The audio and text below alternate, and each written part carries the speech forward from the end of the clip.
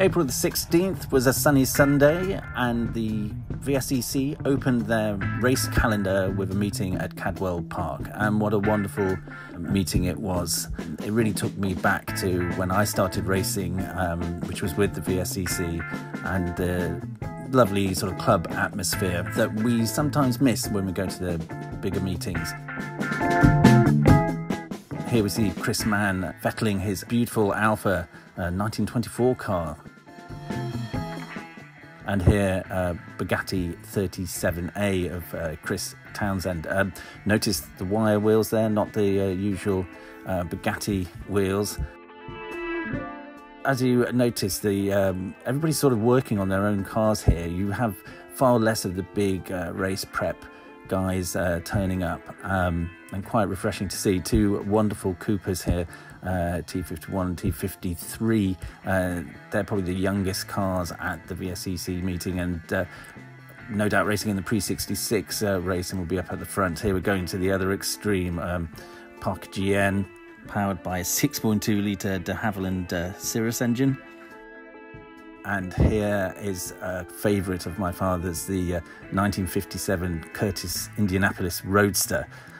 And that's a big car to be driving around a circuit such as this.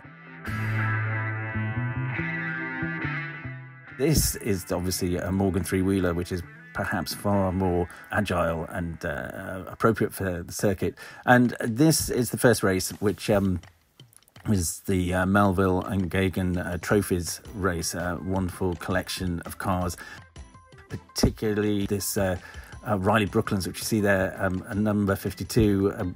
That was a car that we sold years ago to Nigel Dowding, and he's really got it going quickly these days and doing a lot of events, and it's great to see the car out there. Another car of note in this pack is Max Sowerby, which is just sort of coming into shot here in his Talbot Lago T23.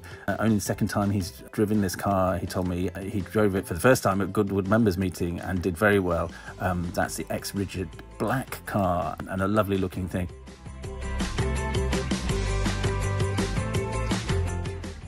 The Dowding Riley Brooklands again, smoking a bit there, and another Largo Talbot going through, and Chris Mann in his Alfa Targa Florio car. Here, a Lagonda, very large car to be chucking around Cadwell in his twists and turns, and Max yet again. I would certainly like a drive in that car, that's for sure. But great, you can get so close to the track itself.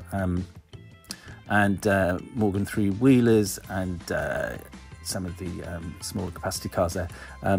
But yes, Cadwell looking glorious in the sunshine. And now I think this is in the under-30s race, which is a great idea the VSCC are doing for drivers who are under 30 to keep the young people still interested in racing. That was the MGQ type, which was parked up at the side there of Jack Bond, probably worried what his father's going to say when he gets it back to the paddock. But a lot of very exciting driving going on with these younger guys and girls. And the ever-present Morgan three-wheelers doing very well, and somebody just losing it there on that tight corner out of sight of the marshals, which can cause a few problems. Oh, and here is the lovely outer single-seater of Ian Baxter, supercharged 1937, a wonderful car to see out and about. Only competes really in the VSCC with it, doesn't do the HGPCA, and I can understand that because there's a lot of fast guys out in the HGPCA, and it's a different sort of type of racing.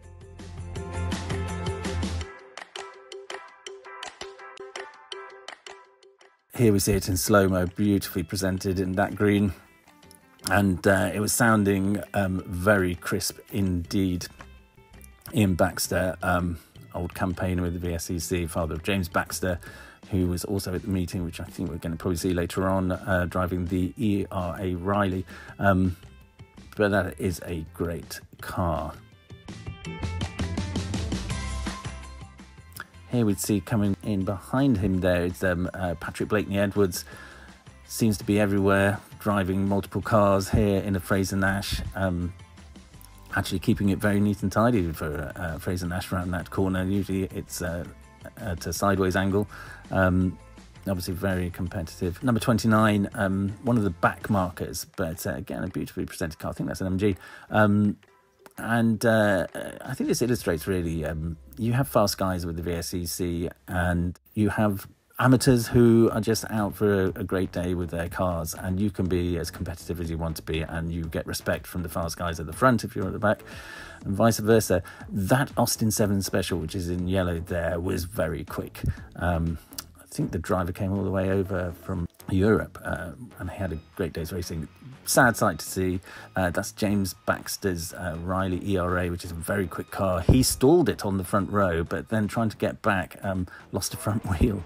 But here we are with the pre-66 Grand Prix cars, as we thought, those Coopers up front, and just going through there, you can see that young Baxter got the wheel back on in front of his dad there in the outer, and then the ERA of Topless behind. Great array of cars. Morgan three-wheeler again. Cooper going through number 9 in the lead there, which belongs to, that's Charlie Martin. And Justin Mears is in the Type 51 behind, and the Nick Topless ERA. T41 Cooper there, the smaller engine Cooper, being chased by the Fraser Nash. Smaller Coopers are great again for an easy car to look after, and eligible for loads of stuff. But here we go, slow-mo of the two Coopers. Don't they look beautiful there? The contrasting one red and the green. Great fun to drive a car like that around Cadwell, and great to have another car similar to it, so you can have a bit of a dice. Wonderful stuff.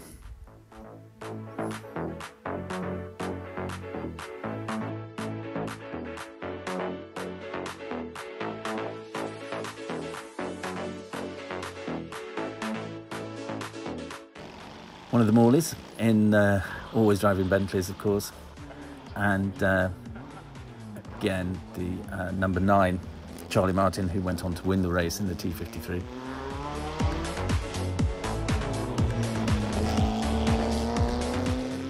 Of course, several generations of Morleys have been driving Bentleys.